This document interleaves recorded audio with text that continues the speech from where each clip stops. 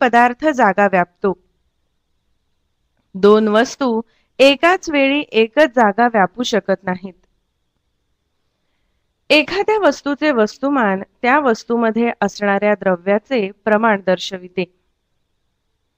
वस्तुमान ही भौतिक राशी वस्तूतील द्रव्याचे प्रमाण दर्शवते.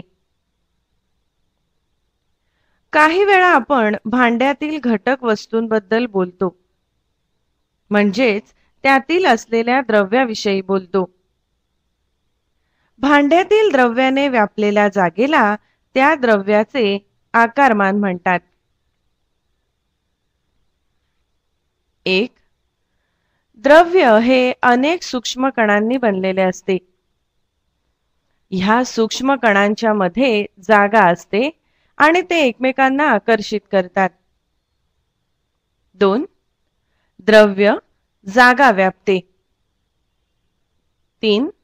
द्रव्याला आकारमान व वस्तुमान असते.